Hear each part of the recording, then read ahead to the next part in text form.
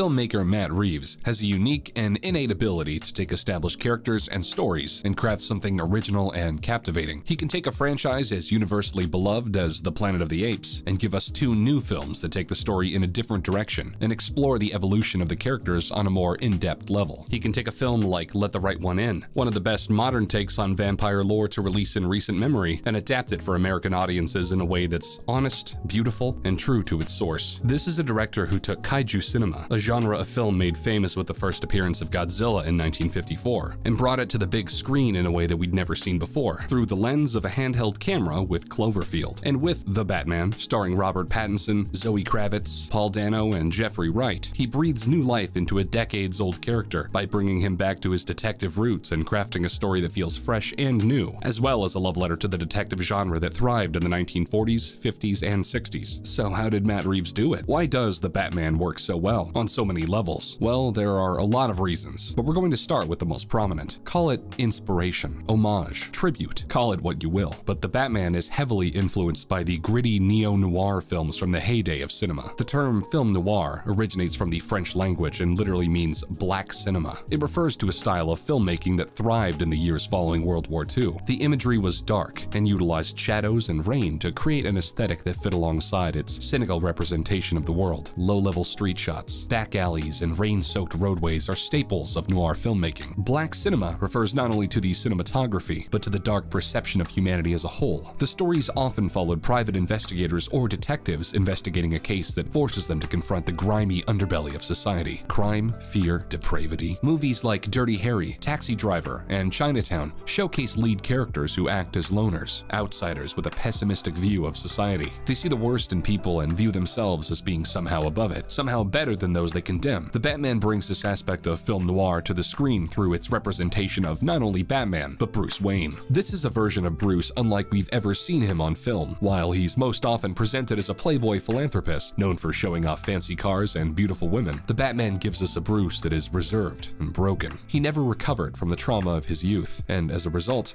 that trauma has molded him into a bitter recluse. He's not worried about making an appearance at a board meeting or a socialite affair. He's fueled by anger, hatred, and despair, and he funnels all of those negative feelings and thoughts into the Batman. As a result, we see a far more brutal interpretation of the character than we've ever seen before. These changes allow audiences to experience something new from a character who has been adapted countless times, and help to create an interesting duality. There's rage within Bruce, and the anonymity that accompanies wearing the cape and cowl allows him to vent that rage in manners he's unable to as Gotham's wealthiest and most recognized citizen. Another common film noir trope utilized within the Batman is the voiceover. Classic noirs like Sunset Boulevard, Double Indemnity, and Taxi Driver utilize this technique as a way for audiences to understand the inner workings of the lead character's mindset, to hear the dark, cynical thoughts directly from the character themselves, and often showcase the unraveling of the lead character's mental state. Detective stories and voiceovers go hand in hand. The voiceover is typically spoken in a stoic, monotone manner from a detective who is world-weary, rough around the edges, and nearing the end of his rope.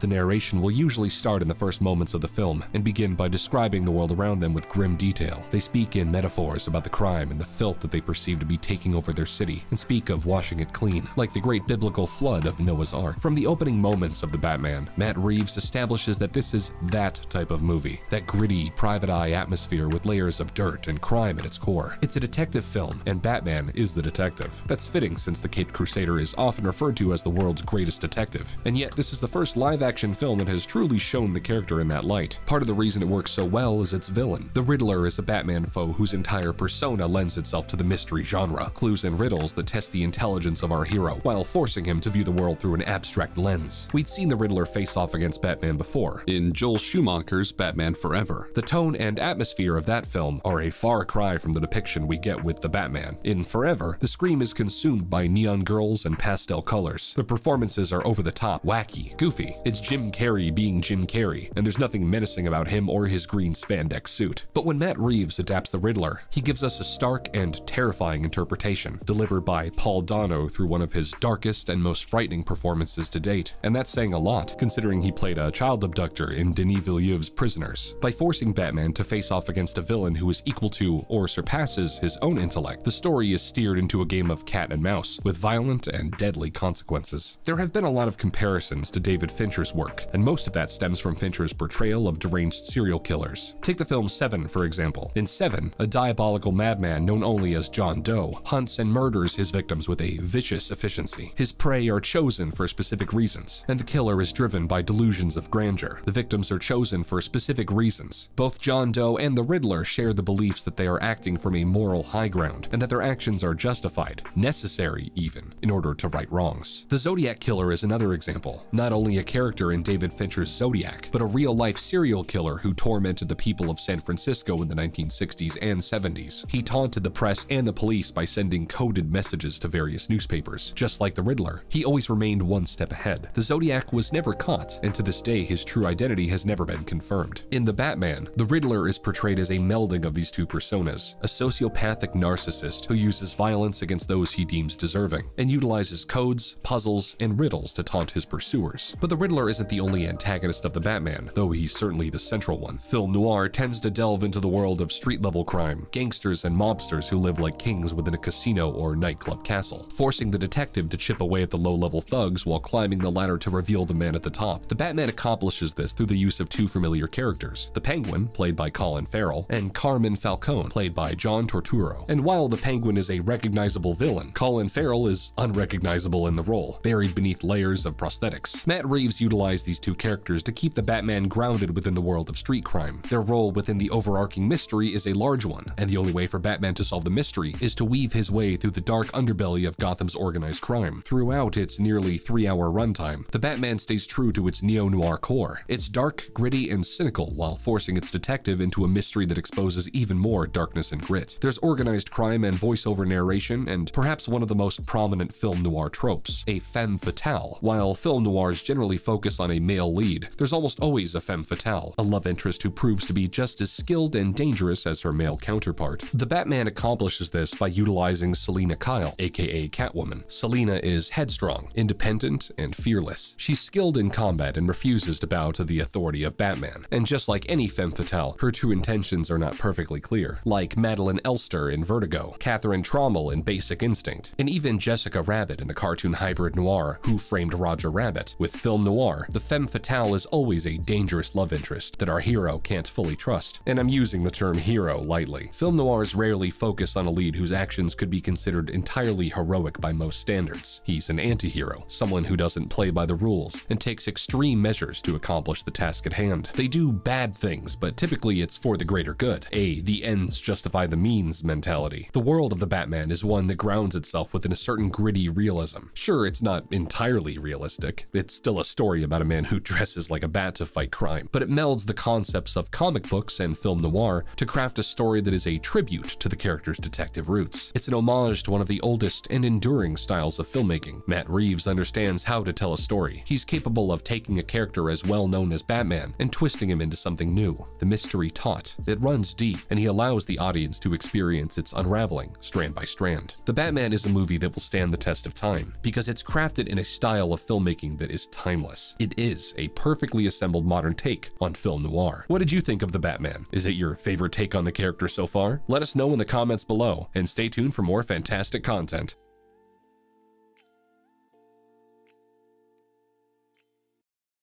And whether I'm role-playing as the Batman himself or getting over a cold, you will never know.